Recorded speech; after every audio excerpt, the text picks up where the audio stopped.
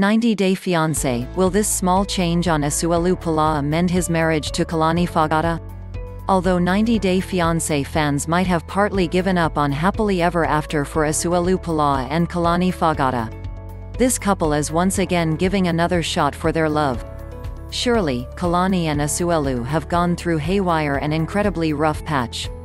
We don't know about Asuelu, but Kalani just cannot give up on the love of her life. Therefore, she is still holding on to Asuelu. However, after all the ups and downs and rough patches they walked on, this couple is trying to amend things in their marriage. But, no matter what, it always takes two to work it out. And since Kalani and Asuelu have their sons Oliver and Kennedy to look after, getting a divorce with kids can be a little rough. Asuelu might finally be changing too.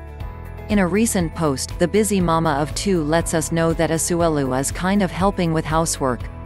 This is a crucial first step for the marriage to work. But knowing how the small positive change can still be sabotaged, we can't say that their relationship will work for good this time. However, you are free to let us know your opinion in the comments section down below. And, if you want a daily update on 90-Day Fiancé casts, hit the subscribe button. Thank you for joining us.